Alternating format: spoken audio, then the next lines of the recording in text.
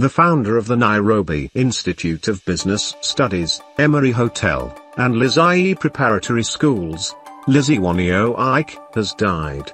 The family said the businesswoman breathed her last on Sunday, January 14 at the age of 72. KMFM presenter Muthoni Wanyoike, who was one of the initial sources to report, disclosed that Lizzie Wanyoike had battled cancer before her passing. Born in November 1951, Wanyoike pursued education at Kenyatta University, earning a diploma in education.